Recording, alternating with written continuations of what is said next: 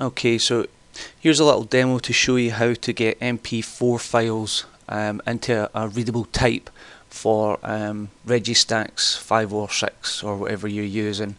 Um, Basically, I picked up any video converter, and I've already preloaded it in just by adding video. You can actually drag and drop it in as well.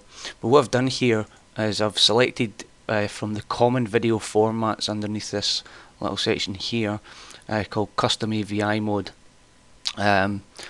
On the right hand side panel is where the options can be changed in it.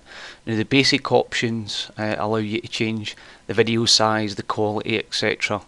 Now we're going to try and have this a higher quality and a larger file size, obviously. The video options, we're using Xvid, and we're using the video size of the original. The video bitrate 768, frames per second 25. This is just basically because it's the closest one to the original. We could actually just drop that to 24, but it's probably more like a point something. And we'll hit the convert button, and it will convert the video, and it will open up a new folder. Here it is here with the converted file. We can just play that, and that works fine. Now Registax, if we drop that up here, we're just going to replace that. That was just a test from earlier, and we're going to close this down now, and I can open up Registax 6 and direct it to the desktop, and we can see here that's the file there, the 943.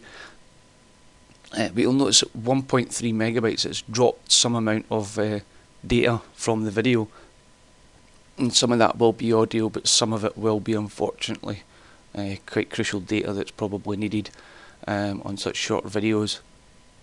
I mean, 10 seconds is really quick, especially for an MP4 at the frame rates that it takes. But just to show you, if you click on it without actually hitting the open button, it will say file cannot be loaded. Now if you click on another AVI file, they should load. This is a bit conflicting because now it loads. I don't know why it does it. It must be some little flaw in the program, which I have reported now, and they're looking into it. But if I open it now, down here you can see that it's now loaded the image, and if I scroll down you can see there is Saturn here. Now what I did there was actually just hit an alignment point. We don't necessarily need to go into this, it was just a demo to show you how to get it to read in Registax. So I hope this helps. If you're struggling with other formats, codexes, file types, etc., just give me a shout, and I'll hopefully try and help you along there.